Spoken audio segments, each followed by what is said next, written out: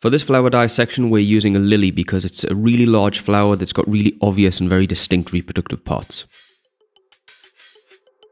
Now the first thing that we're going to do is remove this outer layer here. These are the parts known as the sepals. And you can see there, they are the first thing that comes out at the top of the stem of the flower.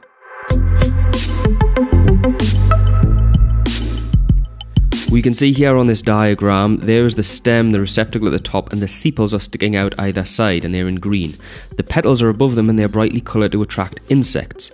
Here you can see the sepals are green on the bud of the flower, but in the earlier stages of it starting to bloom, they are the same colour as the petals. So in this particular species, the petals and the sepals look almost identical.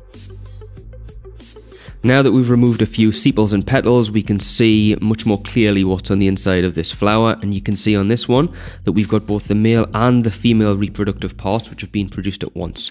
At the base of the petals here, we've got this sticky sugar-containing fluid, and this is known as nectar, and it's there to attract insects, which are necessary for pollination. Let's take a closer look now at the male reproductive part of the flower. This part is known as the stamen, and the stamen contains the anther supported by a stringy thing called the filament. The job of the anthers is to produce pollen.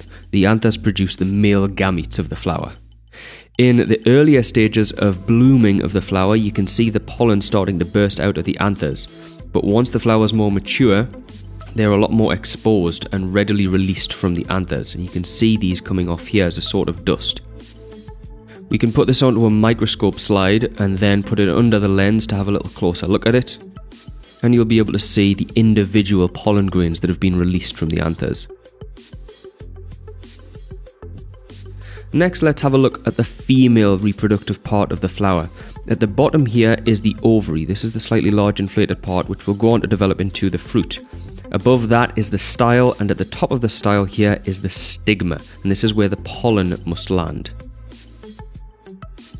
In the diagram here, you can see the carpel with the ovary at the bottom, the style above it, and the stigma on top. This is the female part of the flower, and inside of the ovary are the ovules. Here we've got the female gametes.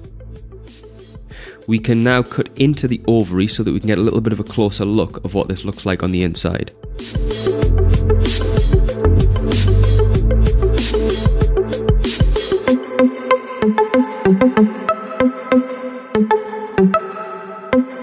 We've cut off the outer layer, and now we'll cut off a little section of it so that we can have a closer look.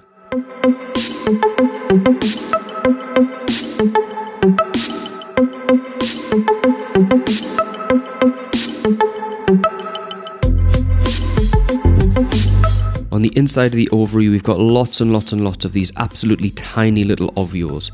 We really need to see them under a microscope to get a good view of them.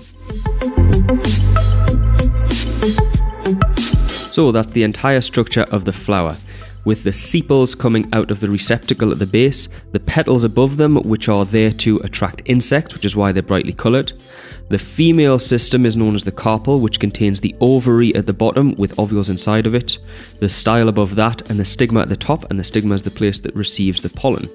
The male part is known as the stamen, which consists of anthers at the top of it and the filament beneath it supporting it.